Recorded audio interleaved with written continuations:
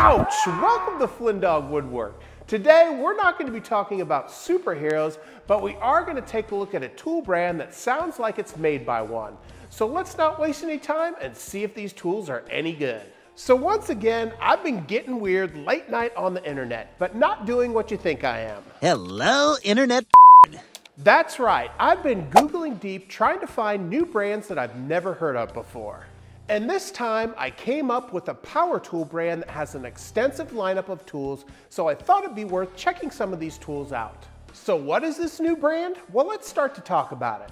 So this brand is a fairly new brand as it was founded in 2002, and it's called Alloyman. And the product lineup for this brand is quite extensive. They have everything from routers to hot glue guns to leaf blowers. In fact, this tool brand kind of reminds me of a young Ryobi. Or is it Ryobi? I can never remember. But either way, I've got 3 of these tools that we're going to take a look at. And what I'm looking for today is to check out the quality of this brand.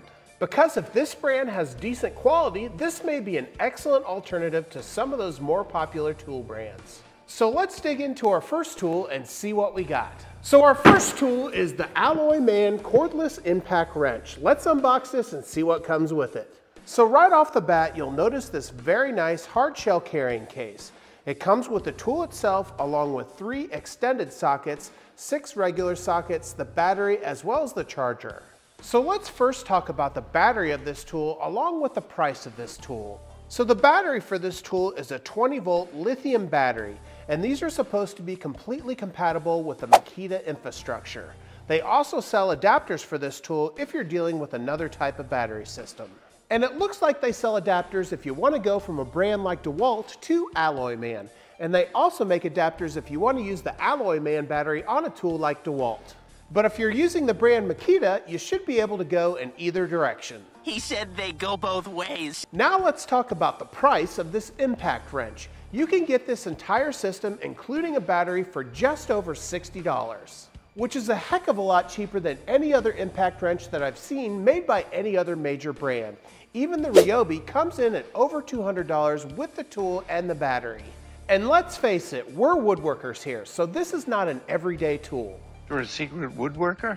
But even us woodworkers do need an impact wrench every once in a while. So let's test this tool out and see if it actually works. So I'll be honest, I've owned a lot of impact drivers in my time, but I've never owned an impact wrench. And this has got just a little bit different design. Let's go take a look. If we take a look at the head of the wrench, you can see there's a little hole here. And if we look at the socket, you can see there's a little pin. And this pin goes directly in the center of this hole. If we take a closer look at the socket, you can see there's a small rubber band on the very end. If we remove this band, we can then remove the pin. With the pin and rubber band removed, we can then place the socket on the wrench and replace the pin and rubber band.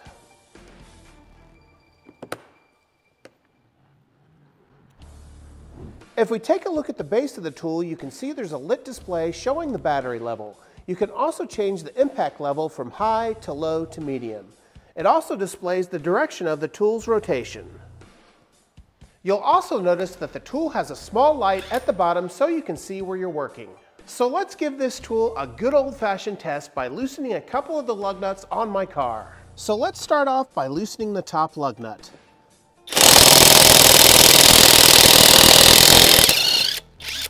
And just like that, I was able to easily remove that lug nut.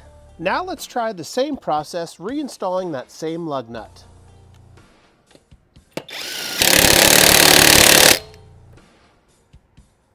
Now I tested this tool out on 10 lug nuts and had no problem removing any of the lug nuts or reinstalling them. Now obviously this isn't a scientific test, but for what I'm using this tool for, this thing gets the job done. Now my overall impression with this tool is that it feels very high quality. Everything runs very smoothly and it feels very nicely built. In fact, if it didn't say Alloyman on it, I'd have a hard time telling it's not DeWalt. So in my opinion, this appears to be a very solid tool at this price point. So let's migrate over to the second tool and see if it can impress me just as much. So our second Alloyman tool is the 1200 watt car polishing kit, but we're not going to be using this on our car. What else are you going to use it for? So inside this box comes a lot of items and accessories. Let me show you what comes with this tool. So inside the box, you're going to get the tool itself along with 2 pads, and it comes with a 6-inch pad as well as a 7-inch pad. It comes with a D handle and also a side handle if you want to use that as well. If we look at the tool, you can see I have the 6-inch pad installed. Both the 6-inch and 7-inch pad both work with the hook and loop system. And the hook and loop system is ideal for what I'm going to be using this tool for. Let me show you some of the accessories that came with this tool. If we look at the accessories that came with this tool, you can see that it came with buffing pads, sponge pads, as well as 10 120 grit sandpaper pads. Now obviously for us woodworkers, those sanding discs are really going to come in handy. But not only that, those polishing pads are also very useful. Now if you've ever worked with paste wax, you know that using polishing pads like this are really great for bringing out the shine when using paste wax. And that's because you know if you've ever done it by hand, you're going to be tied up for quite some time. He's not kidding. No, he's not kidding. But I also envision using this tool with other materials like a Scotch-Brite pad. This will be excellent for applying your hard wax oils. But let's get into the details of this tool and let me show you some of its features. So first off, let's talk about how we install these pads. If we look at the very bottom of the tool, you can see there's a screw head. If we look at the top of the tool, there's a locking button that holds that screw head in place. Once we have that screw head locked into place by depressing the button, we can simply take the pad and screw it into place. Now that we have that 6-inch pad installed, let's take a look at some of the other physical components of this tool. If we take a look at the top of the handle, you can see the speed adjustment. By rotating this knob, you can go from 1 all the way up to 7. On the underside of the handle is a trigger button. By depressing this button, it rotates the tool. Now, as I said before, I see myself using this tool primarily for finishing and sanding, and probably more sanding than anything. Now, this tool does not have any dust collection system. And because of this, you're probably going to want to wear a mask every time you use it to sand. Not only that, but you should probably be aware that this tool being used as a sander will be quite aggressive, and that's because it doesn't function as an orbital sander. In fact, it's going to function very similarly to a Festool Rotex, only rotating in one direction without any orbital motion. And lastly, just like I do with all sanders I purchased, I got the corded version, as I like the power consistency that you get with corded models. So I'm going to hook on a pad of 120 and see how well this thing works. So here I've got an old piece of stained pine, so let's see if we can clean it up.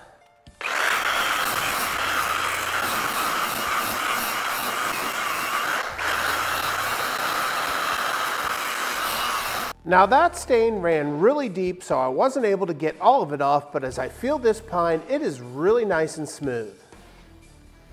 And I really like the D-shaped handle on this tool as it provided a lot of control as I was going back and forth across that wood.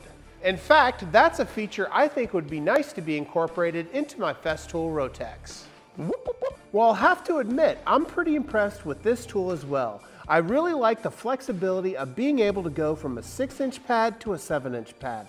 I also like the fact that they give you a lot of accessories right out of the box. And the price of this tool is fairly reasonable at just under $60. And the quality of this tool feels pretty reasonable. In fact, I was trying to think of a brand that I would compare this to, and I think Black & Decker is a good comparison. And the only reason I use Black & Decker as a comparison is because I used to purchase a lot of Black & Decker tools for my old business. These tools were fairly inexpensive, they were high quality, and they'd last a long time. So maybe if you're thinking about purchasing a Festool Rotex but you're not quite ready to pull the trigger, this might be a cheaper alternative. That is for the rotating part. This thing doesn't have a random orbit, so you won't get that feature with this tool. Well, I'm pleasantly surprised by our first 2 tools we've taken a look at from this Alloyman brand. Try saying that 3 times fast. Say that 3 times fast. Before we move on to our third item, I ask you to do me a huge favor and hit that subscribe button. Only 11% of the people that watch my videos are actually subscribed. So do me a favor and hit that subscribe button. Also, hit that notification bell and leave a like, as it really does help out this small woodworking channel.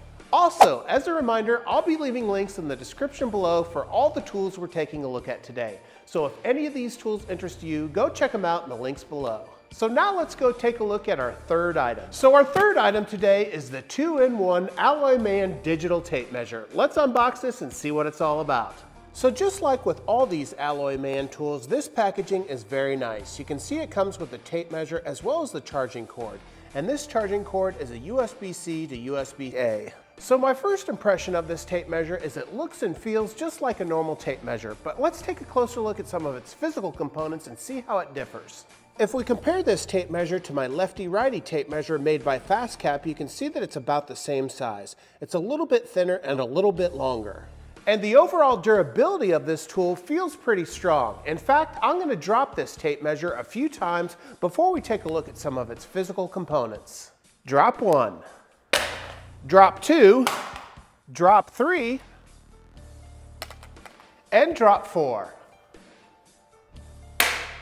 And that's about as much abuse as I give my tape measures. Now let's take a look at the physical components of this tool and see if it still works. So just like with many other tape measures, this tape measure has a steel blade, and when you pull it out, it stays into place. On one side it has centimeters, and on the other side it has inches. If we take a look at the hook of the blade, you can see that it's actually magnetic.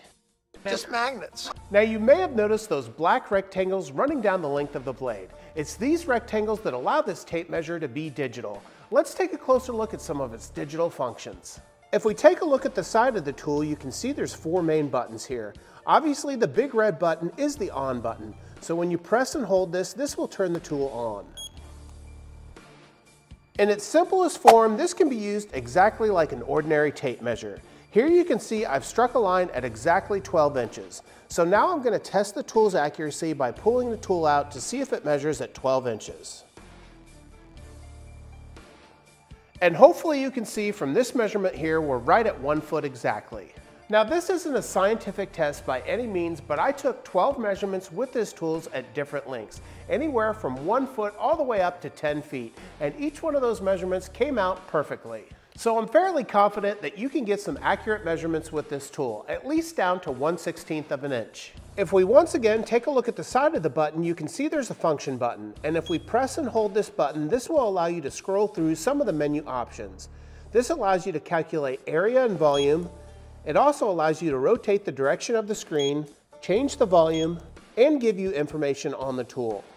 Now with the area and volume measurements, the tool will tell you to take the length, the width, and the height measurements, and the tool will automatically calculate area and volume.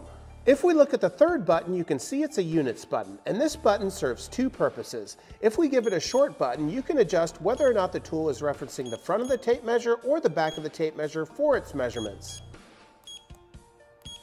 So this just makes those measurements a little bit easier if you're butting up against a corner. You don't have to add the width of your tape measure to your measurements to get your final measurement.